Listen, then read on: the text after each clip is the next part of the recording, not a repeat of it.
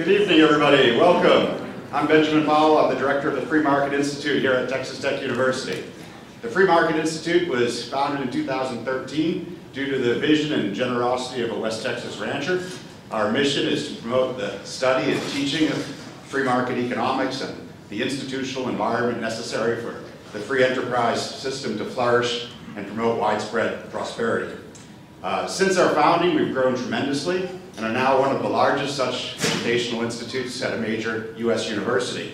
That growth has only been possible because of the support of generous Texans and foundations in Texas that have enabled us to grow. My thanks to all of them in this, in particular Kate and Chris Matthews, who are here tonight, who helped us scale up in our first big move up after our founding. I've said it many times, West Texas and Texas Tech is an ideal environment to run a place called the Free Market Institute. And it's from the support of the community and you all coming out like this, but also the leadership at the university. I thank Ted Mitchell for being here today, Chancellor of the system, and of course Lawrence Skubanek, the president, who was instrumental in our founding and subsequent growth for providing an environment where this institute can flourish. In regards to tonight's program specifically, I'd like to thank the sponsors who made that possible, including former Texas Tech Regent Nancy Neal and her husband, Dr. Tom Neal, thank you, and our co-sponsor for the event, the Young Americas Foundation. The Young Americas Foundation is a national youth organization whose mission is to ensure that increasing numbers of young people across the country are inspired by the ideas of individual freedom, free enterprise, and limited government. In addition to sponsoring campus lectures like this one, the Young Americas Foundation organizes student chapters on campus, hosts student conferences, and preserves the Ronald Reagan Ranch in California and the Ronald Reagan Boyhood Home in Illinois as historical presidential properties for students to learn about America's 40th president. To learn more about our co-sponsor, you can visit their website, yaf.org, or see their display table that has some of their promotional materials in the back of the room. It is my honor tonight to introduce Mr. Steve Forbes. Steve Forbes is the chairman and editor-in-chief of Forbes Media and an internationally respected authority in the worlds of economics, finance, and corporate leadership. Forbes magazine was first published in 1917 and continues to be one of the leading global business publications today. Steve's ability to communicate economic ideas and influence policy reaches far beyond Forbes magazine. He's appeared frequently on virtually every major news network, probably most frequently Fox News, where in fact it wasn't the first time I met you, Steve. I think it was one of the first few times, though, that we were sitting in the green room in New York in the studios waiting to go on possibly Stossel or The Judge is Freedom Watch, one of those shows.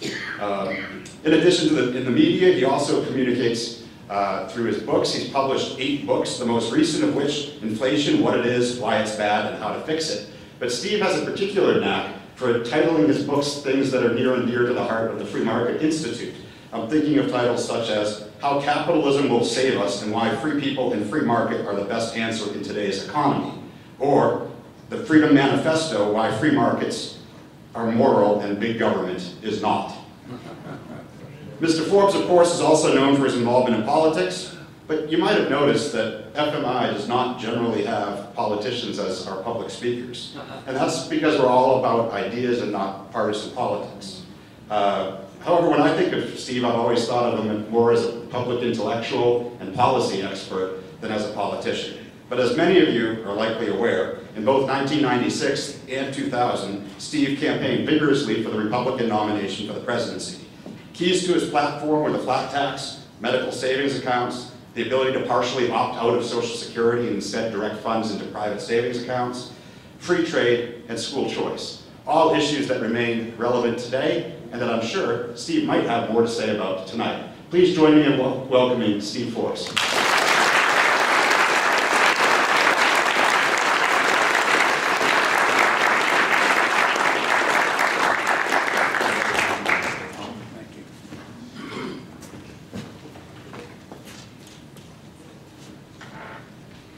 Well, after an introduction like that, I'll just say thank you and good evening and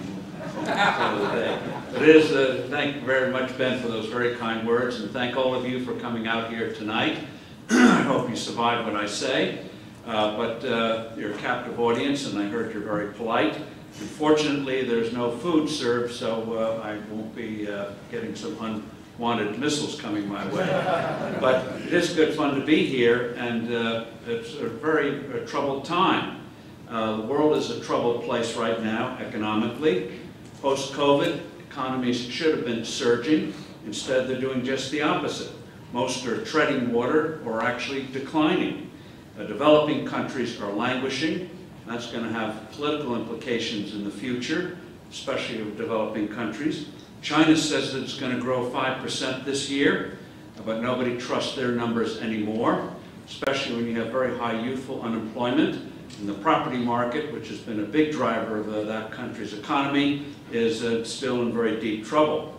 By the way, one thing they are doing, though growing, is their military.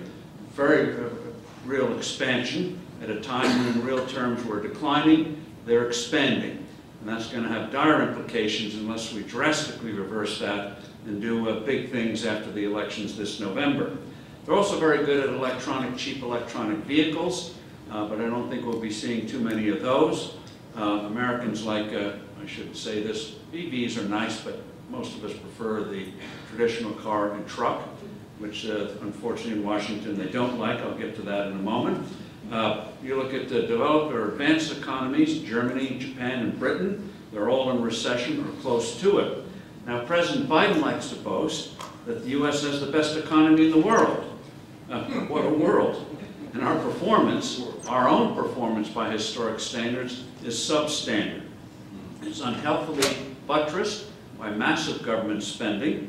Amazingly, given the way they concoct the GDP numbers, gross domestic product numbers, that we get every quarter, they count government spending as a plus, not a minus. So the more checks that Uncle Sam sends out, the more Uncle Sam spends, the better the GDP number looks.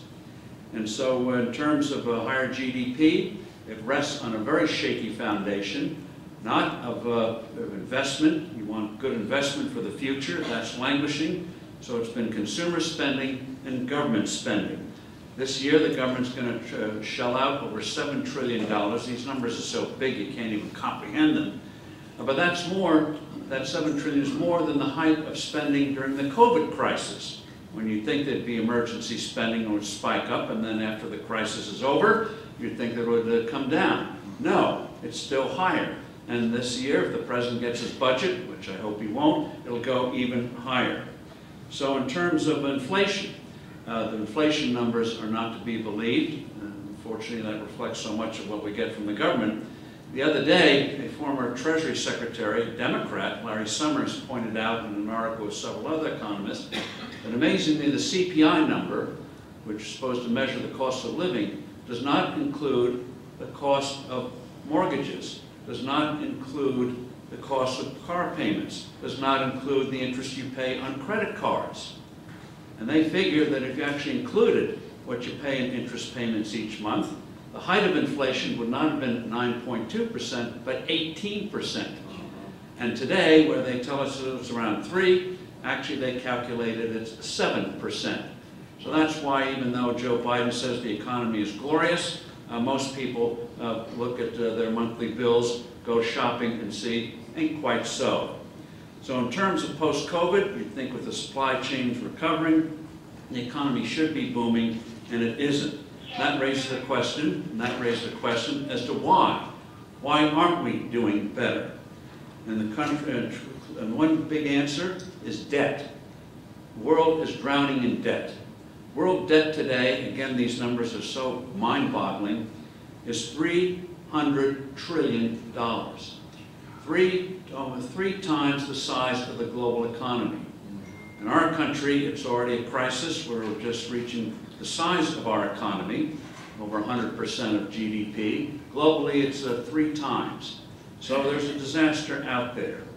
So our debt is bad. Japan proportion is even worse than ours. Theirs is over 250% of GDP. Wow. Now we can still borrow because we're still seen as the best show on earth.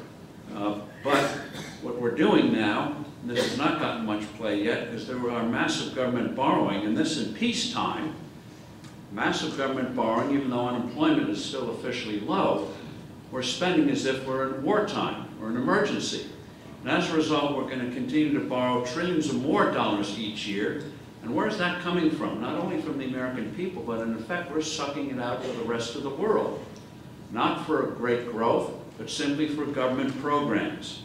So the problem is not the problem with the global economy. The problem with our economy is too much government and not enough free enterprise, not enough capitalism. So I'll make the case tonight. Capitalism is not the problem. Capitalism is the answer. Capitalism is the solution. And that is the freedom to better your life, as Abraham Lincoln put it, to improve your lot in life. The freedom to create, to do things without being oppressed by government. I'll just give you one example. There's zillions out there. Several years ago, the New York Times did a story on an upstate orchard, apple orchard in New York. This traditional apple orchard is faced with 5,000 different rules and regulations from 17 different programs and agencies. 5,000 just for growing apples. And one of the regulations is that when they take the apples off the tree and put them in the cart to take them to the shed to wash them off, between the trees and the shed they have to put tarpaulin over the apples. Now why do they have to do that? Because the regulators say if you don't cover the apples, it might get bird poop on it. Now think of that for a moment. The apples have been on the trees for 5 months. Birds have been flying around. But to take the apples, to wash them off in the shed, you got to put tarpaulin on it.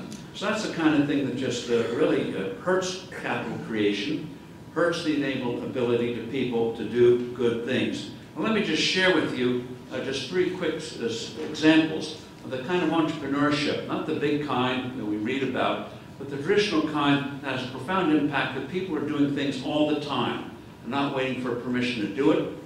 I'll give you one example. And by the way, if you go on a site which has a strange sounding name, IZZIT, I-Z-Z-I-T, it's an educational site. I don't know how they came up with the name.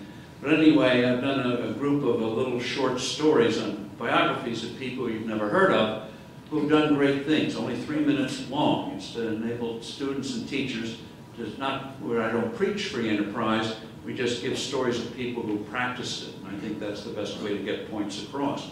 One example is a woman none of you have heard of called Margaret Rudkin. Margaret Rudkin, back in the 1930s, one of her children had problems with his health, and he couldn't eat processed bread. So she decided that she'd make a bread that he could eat.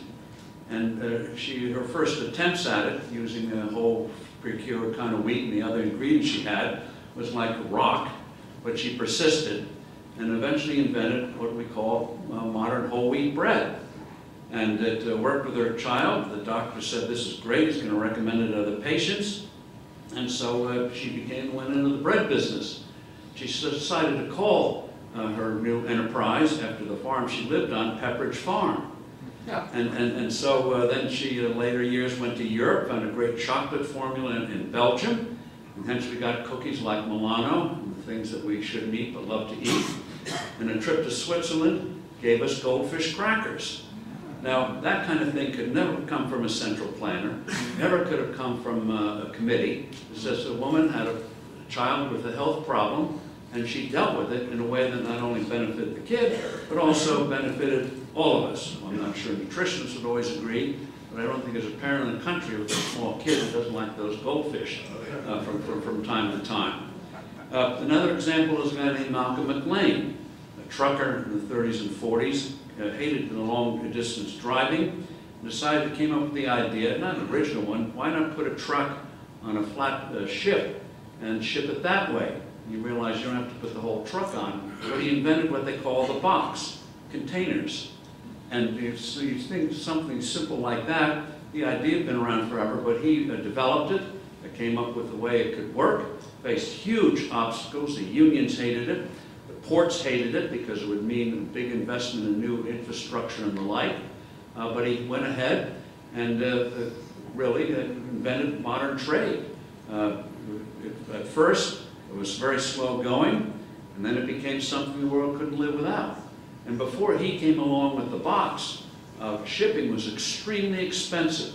It was backbreaking labor, a lot of pilferages, a lot of breakage, and shipping costs went down 95% thanks to containers.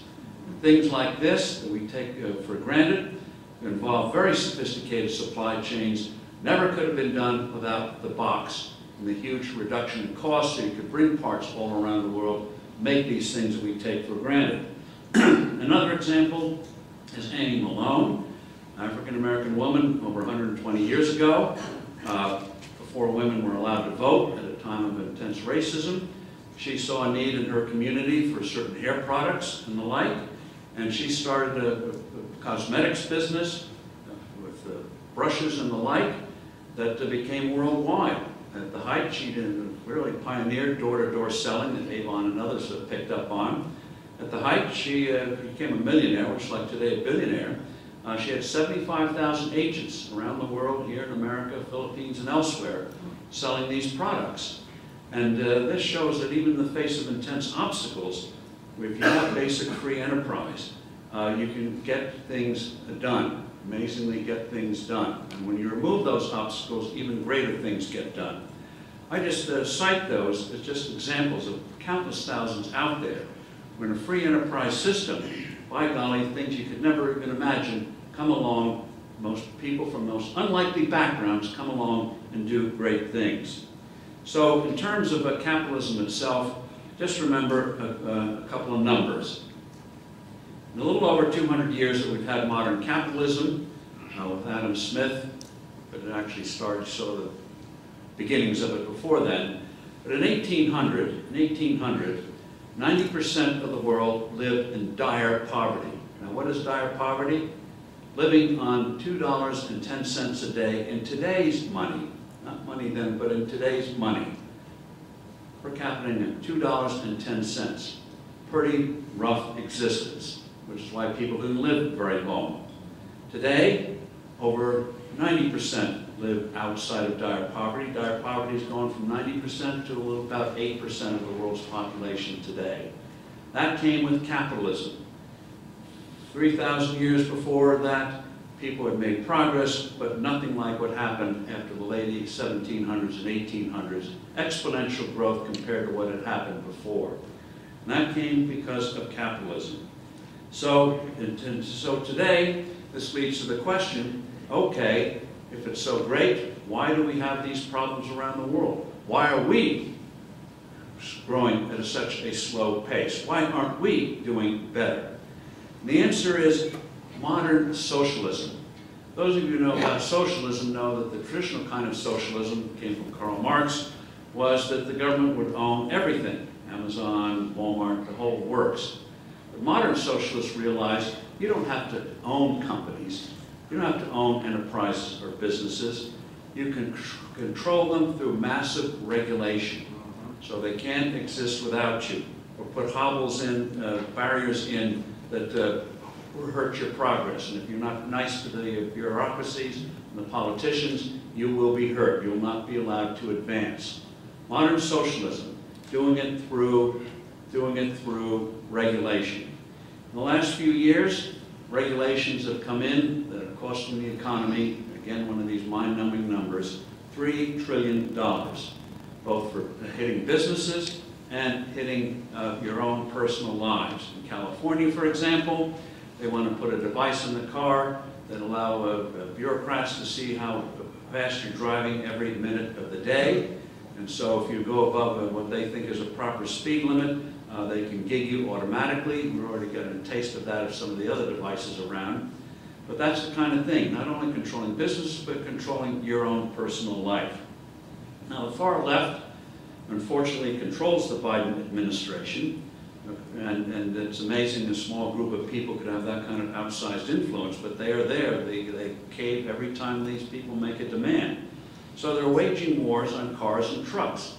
The internal combustion engine is now under assault. And make no mistake, they just don't want EVs. They want to do away with cars altogether.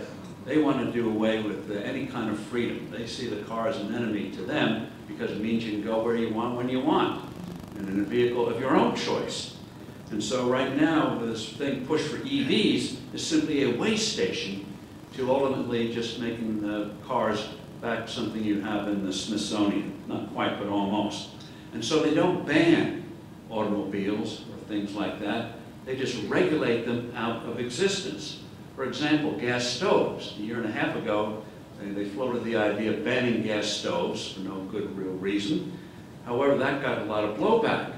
So instead they put in regulations that'll make 96% of the gas stoves illegal. Don't ban them, just regulate them out of existence.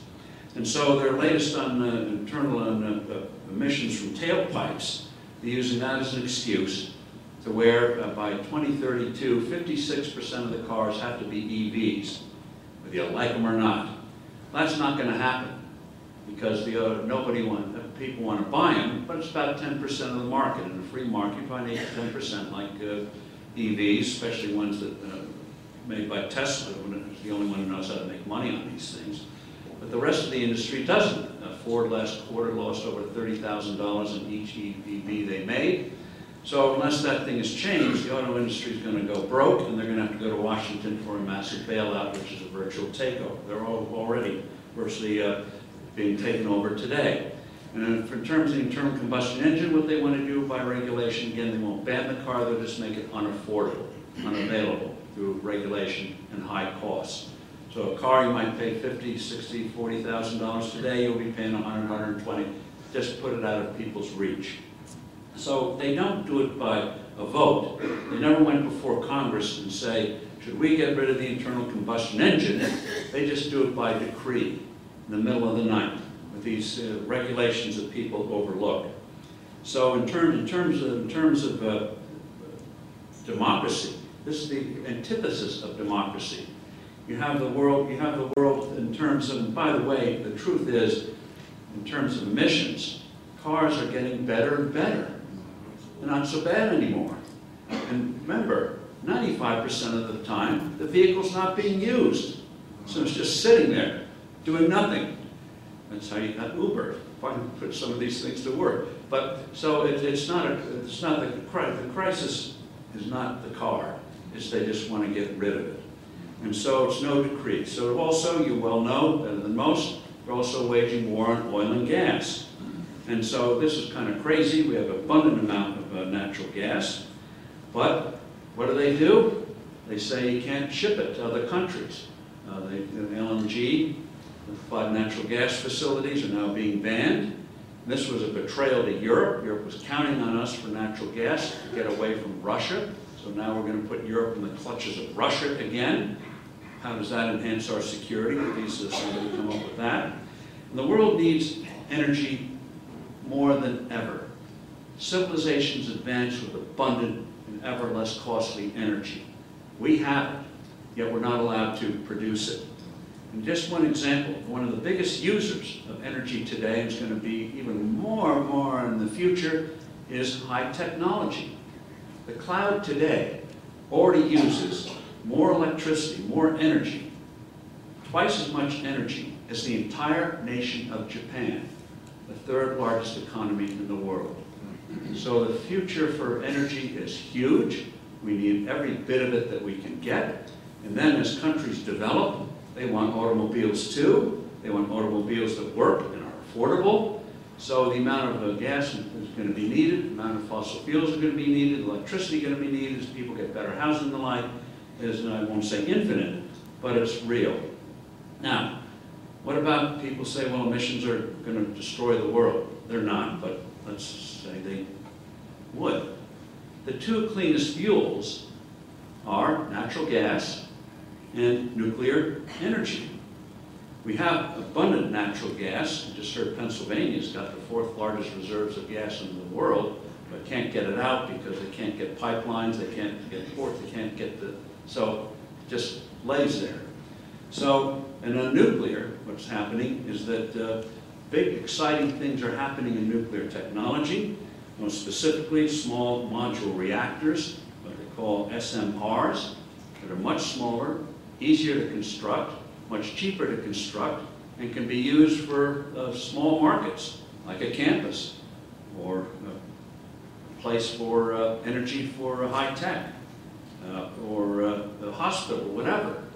And yet this promising technology, cheap, doesn't have the problems of other nuclear power plants, cheap. What's happening is, government is regulating it so they can't, one company nearly went bust. They won't let it happen. They just crush it by regulation. So the two things that would save the world, for those who are concerned about it, and we all should be, are barred from coming to the rescue. The cavalry's not allowed to come, unlike the old movies. So in terms of the future, get this, even traditional nuclear power, and by the way, the small nuclear power, just remember this, when people think, gee, can you have small reactors, small plants, just think of the US Navy. Yeah. You know, submarines, Yeah. aircraft carriers, Yeah. nuclear power, have been for decades. And back in the 1950s, the Air Force looked at having nuclear-powered airplanes so they could fly long distances and not worry. Then came along the intercontinental ballistic missile, so they figured they didn't need that kind of aircraft. But they did some real research in what they call molten salt technology for nuclear power, and that's now being taken up again, being pursued again. Not here in the United States much, but in all places, Canada is pursuing it. So again, most unlikely places and people do the most unlikely things, positive things. So in terms of the world, in terms of where we're at, the fact of the matter is, when you have 8.5 billion people, you're obviously going to have an impact on the planet, just per se. But you deal with the problems as they come up. If Holland did nothing 500 years ago, it would today be an aquarium. Instead, they developed the whole system. Now, fortunately, the rest of the world is not underwater like Holland, but when problems come up, you deal with them and solve them. The world is thankfully not going to come to an end yet. No meteors sighted. Back in 2008, when we had a financial crisis, and everyone thought, oh, this is the end, somebody observed rightly, the world can only end once, and this is not it. So, what kind of world, though, is very much in question. So consider this fact. In this century, we have spent over $6 trillion on renewables, primarily windmills and solar panels. What have we gotten for that $6 trillion? The amount of energy worldwide, globally, that comes from fossil fuels has gone from 86% to 84%. Some say 83%. So for 2%, we spend $6 trillion. Now imagine what we could have gotten if that $6 trillion had been used to safer water, new businesses, new medicines, you think of it, $6 trillion for this. And it turns out, amazingly, that as the research is being done, that in terms of these renewables, especially for EVs, when you go from the beginning, you have immense amounts of mining of minerals, which happen to be in China, in Africa, where they use child labor, in Congo, immense amount of minerals. And when you go through and making the battery, then the recycling batteries, it turns out that the net plus, in terms of emissions, ain't much different from what fossil fuels do now. So we're spending trillions of dollars on nothing. Unimaginable money on nothing. Just consider this. You take a 100 megawatt gas turbine, about the size of a house, can supply juice electricity for 75,000 homes. Now, the equivalent, remember, the size of a house,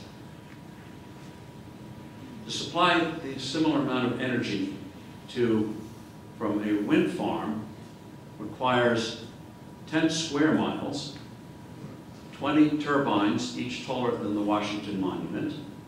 Together, to construct, takes 50,000 tons of concrete, 30,000 tons of iron ore, 900 tons of unrecyclable plastics, those blades, and 700 gallons of lubricants. You know, these things need to be greased up. And so just think of that. One wind turbine alone requires a hole 30 feet deep and 2,500 tons of concrete. Imagine trying to reclaim that. Wow. And so in terms of the real world, this is manifestly not the answer. By the way, those unrecyclable plastics, you take a couple of wind farms, this is an interesting fact, They have more unrecyclable plastics than all the straws in the world. Keep that in mind. So, unfortunately, regulations sought from the modern socialists go against every modern convenience is under attack. I mentioned gas stoves, the automobile, air conditioners. They don't like Texas and Florida, so they don't want you to be have the air conditioner. Dishwashers, remember those dishwashers which once washed dishes in an hour? Now it takes, what, 3 hours, 4 hours? They're soon going to be in the Smithsonian. You know, they're now decorations in kitchens, effectively. The regulations are just making them less and less efficient. So washing machines, lawnmowers, portable generators, shower heads, leaf blowers, snow blowers, snowmobiles, ceiling fans, light bulbs, you name it, they're after it. In New York, pizzas are being banned. Those that are made with wood-burning stoves, traditional pizza, they're banned. And they said, well, this has too many emissions. Somebody figured out the amount of emissions coming from these stoves that make these kinds of pizzas with coal, the amount of emissions each year. You take John Kerry, our former czar for the planet, his airplane emits more than those pizza places. It would take 849 years for the emissions of those pizzas to match what John Kerry's airplane does each year. Another little thing to keep in mind. So what all this does is hurts the dynamism of the American economy. Our dynamism comes from small businesses. Many of them grow into big businesses. We're one of the few countries in the world that every generation develops new big companies. No other country can match it, at least up to now. But unfortunately, all these regulations, remember that apple orchard in upstate New York, trying to do a business now is becoming more and more difficult, both in terms of all the burdens that are being put on and the regulations, the taxation, all the stuff that doesn't do to get the business at hand, and that's hurting us. We're not as dynamic as we used to be. That can be reversed, but our growth has always been higher than Europe and other advanced economies, precisely because we had what you might call this feeder farm, small businesses, entrepreneurs, ladders for people getting up in life. So in terms of the regulations, they have to be reversed. If they want to do something like gas stoves or pizzas or automobiles, put it to a vote. They don't dare. They don't dare. So this gets to the other problem, taxes. Taxes, remember, are a price and a burden. They just don't raise money, they're a price and a burden. So if you raise the price on good things like productive work, risk-taking success, you'll get less of them. Every time we raise tax burdens, you get less economic growth. There was a fellow in Hong Kong who was a financial secretary when it was a British territory back in the 1960s, a fellow named Sir John James Copperthwaite. Amazingly, even though he came out of England, even though in England at the time was on a semi-socialist government, he brought real free enterprise to this backward area of Hong Kong. And he slashed taxes, slashed regulations, and guess what? His policy stayed in place, and Hong Kong became one of the poorest areas, became from one of the poorest areas in the world to one of the richest. It's now being undone by Beijing, but phenomenal story. They had no natural resource. They had to import even water. Yet, boom. When he took over, the per capita income was 30% of Britain. Today, it's over 120% of their former colonial master. That's what happens with free enterprise. Again, unlikely, but that's what happens when creativity is unleashed. So in terms of taxes, unfortunately, this administration wants more of them, even though we're overtaxed now.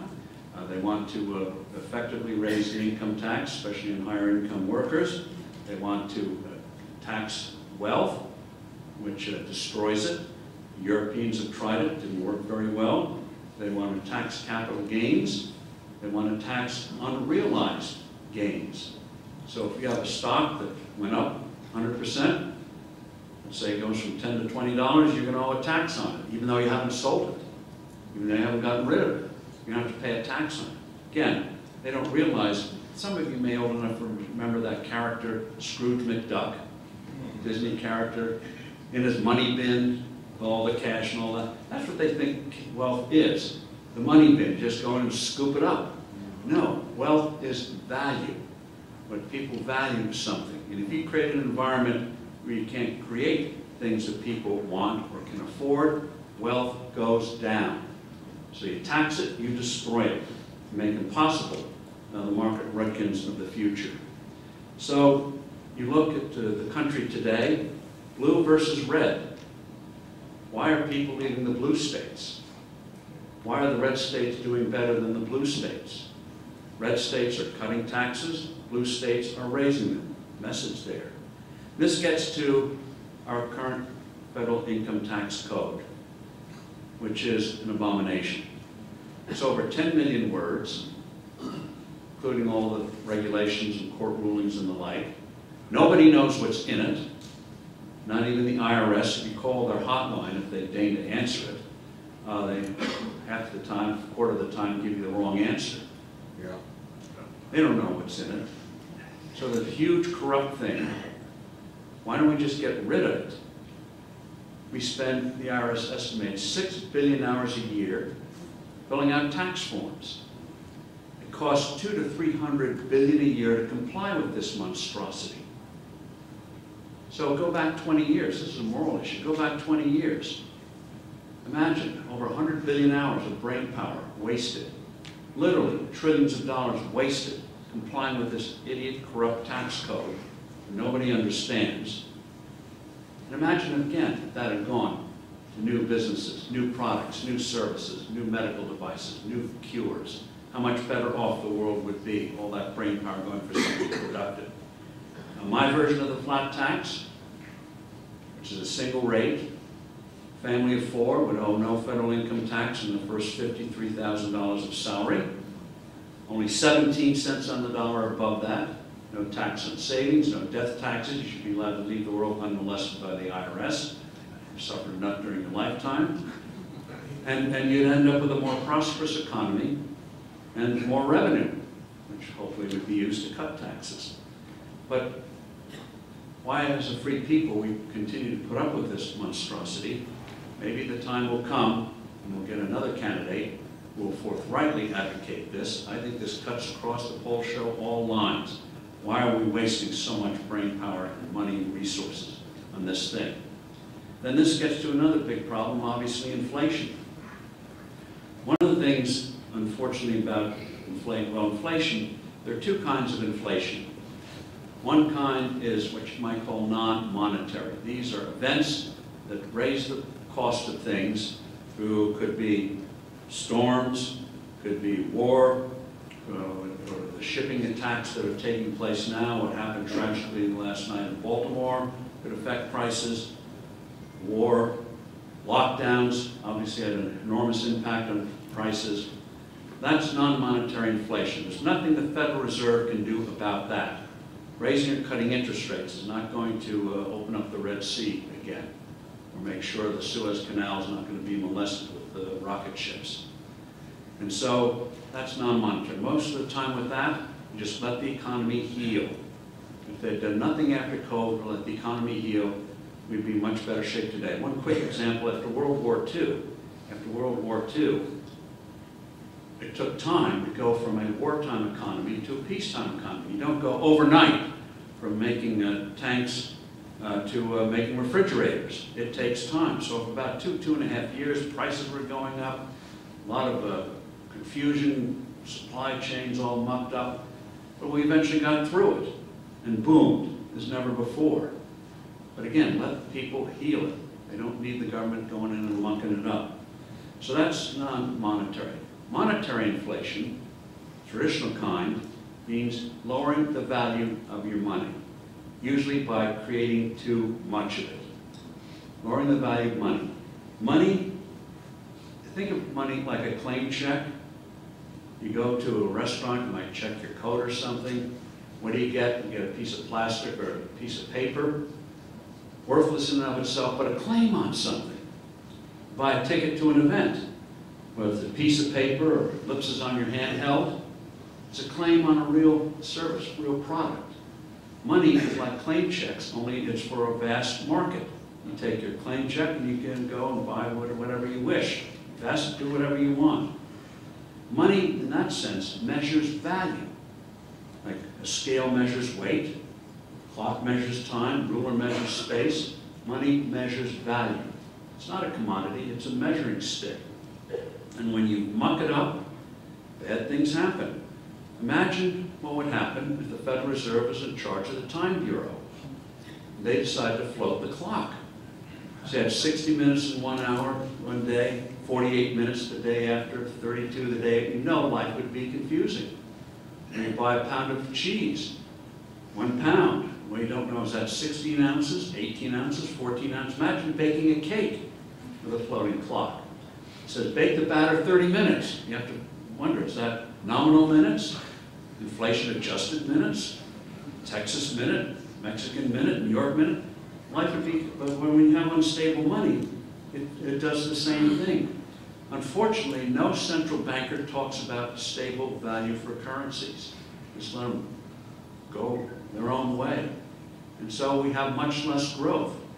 Now, the traditional way to do it is by the gold standard, which we had until 1971. And for 180 years, despite depressions, civil war, and everything else, we had the highest growth rates in human history, on average, despite all these things that happened in between. If we had maintained, since the early 1970s, that historic 180-year average, take household income. Median income is about, depending whose measure you use, about 75,000.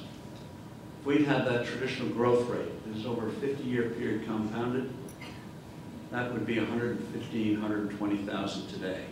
And don't you think people would be a lot happier with $40,000 extra spendable income than what we have today? Better prospects for the future?